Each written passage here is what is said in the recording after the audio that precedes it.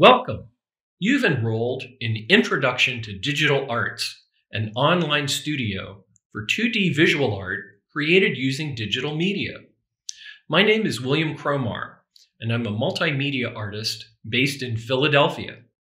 The course is designed to introduce compilation, vector, and raster image programs to you, allowing you to synthesize software skill with the fundamental principles and elements of 2D visual design. The course can be taken by non-art majors, although it also serves as the initial course in the new media concentration in our BA in Art degree program. In addition to our creative work, we'll also experience some of the business side of art. And yes, there is a business side. Cultural creators deal with intellectual property and licensing issues, project management challenges, creating collaboration standards, developing rational file naming and folder structuring schemas, archiving, and self-promotion. These happen to be life skills that have relevance to any citizen of cyberspace, artist or non-artist alike. So, we'll create some incredible work along the way using Adobe Creative Cloud applications, which are free to access for members of our academic community. Illustrator introduces you to vector-based image making, while in Photoshop, we understand the potential of raster-based pixelated imagery.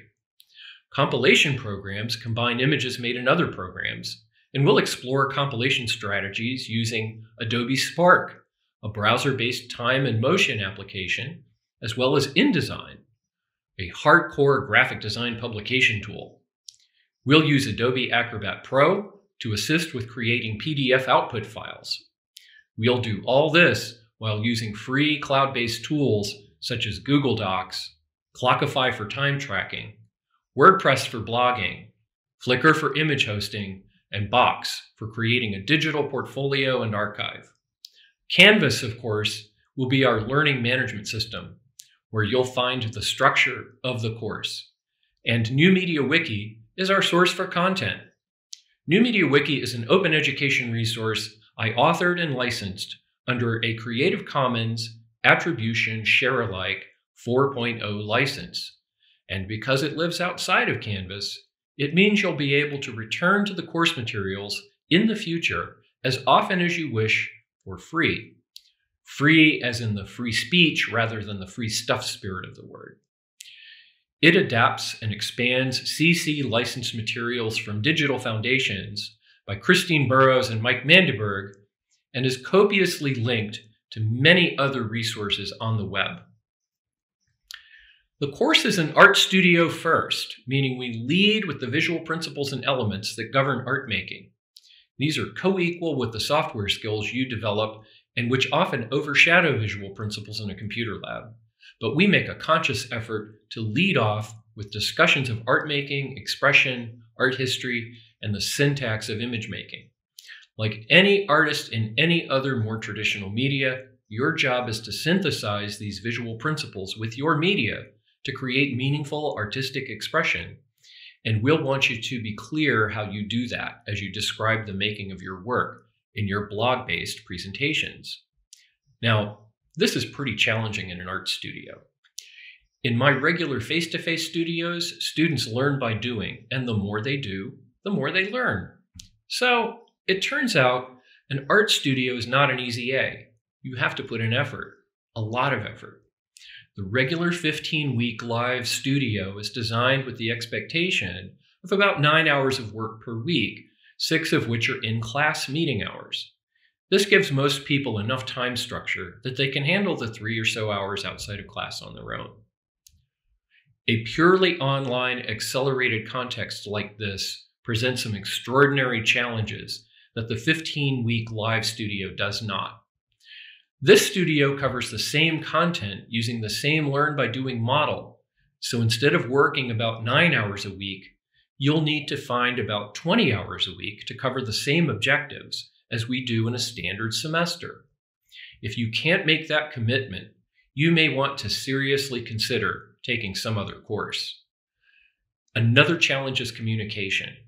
Online courses are asynchronous, meaning we have no set meeting time. The good news is this means you can log in and work at your convenience.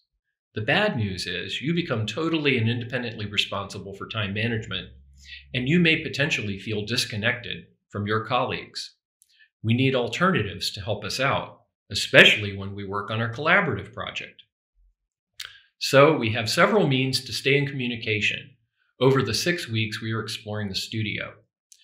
Canvas uses the PSU email system, and we will all generally be checking in several times a week during an academic term.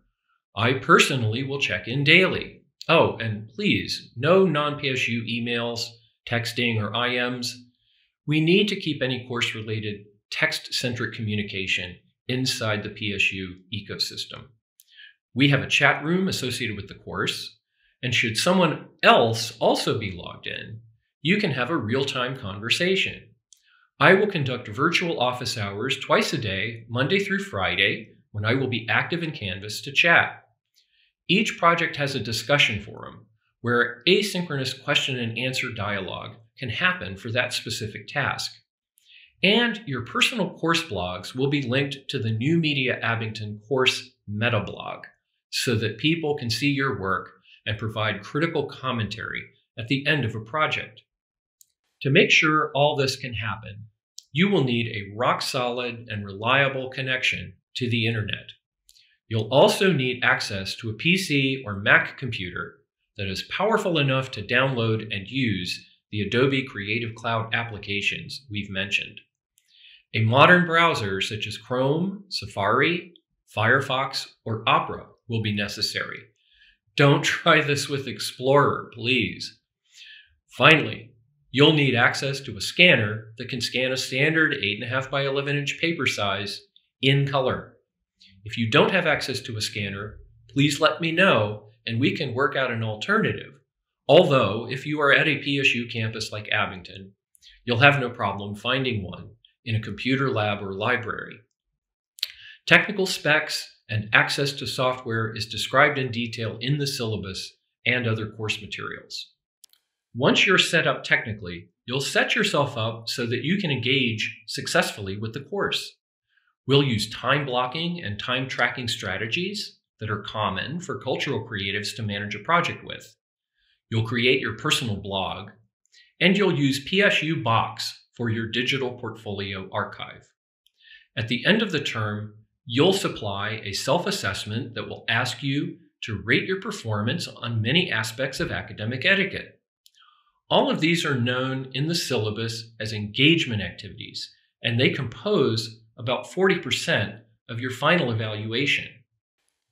A fully engaged student will have no problem achieving our ambitious course objectives through 6 creative projects: Ready-Made, 13 Ways, Mandala, Exquisite Corpse, Variations, and the Never-Ending Project. Well, it does finally end, but you'll see that's what artists think about making portfolios sometimes. Each project is generally divided into 3 groups of activities: references, exercises, and the actual artwork. References generally are readings that familiarize you with a combination of visual principles, art history, and other background materials needed to create work. You usually aren't asked to make something in a reference title, but without the readings, your final project will not perform. When you are in these titles, you function as a researcher. Exercises are generally where you learn software through tutorial and hands-on exercises that usually result in projects authored but not originally conceived by you. You're asked to keep all exercise work, post it in a blog, and archive it in a portfolio. When you are in these titles, you function as a student. Artwork is the main dish. It's where you synthesize your knowledge of visual principles with software skills to create original works of art. You present all your artwork production on your blog and archive it in a portfolio. When you are in these titles, you function as an artist. The course load for this online experience is similar to a regular studio course, although in the wiki, you'll see mention of a video and physical prints that we won't have the resources to do. In Canvas, deadlines are described for each activity. The deadlines, especially those for the Exquisite Corpse Collaborative Project, are hard and fast and must be met to move forward in the course. If you have a serious emergency, please email me right away. Contacting me in advance of a deadline may provide some leeway for a legitimate emergency extension. If you contact me after a deadline, there's very little I can do due to the nature of online course delivery. If you have technical difficulties, handle them as I describe in the syllabus. If you have difficulty with accessing materials, try a different browser among the group that I mentioned earlier. The trick is communicate early and don't give up easily if things get technically challenging. In the syllabus, there are links to the Code of Conduct and the Academic Integrity Policy. These are in full effect for this course. The Code of Conduct boils down to the golden rule: treat others taking the course in the manner you would wish to be treated. Academic integrity boils down to ensuring that anything you represent as your work is in fact based in your own ideas. There are many tools available to check for plagiarism.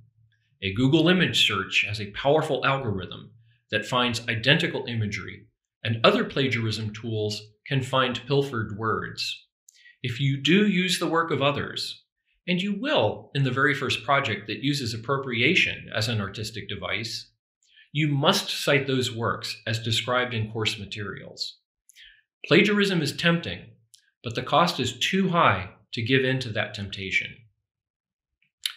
The work you're expected to do is challenging, but the course materials are comprehensive and have been tested in Live Studio and proven to be helpful. Questionnaires are provided to help you communicate about difficulties with the research materials, in addition to communication modes already mentioned, and a How to Get Help link on the main page of the course will give you advice about a flowchart of solutions. On a final note, we are all aware that many works of art are confrontational. Art presents challenges to individuals' beliefs in ways that some may perceive as offensive.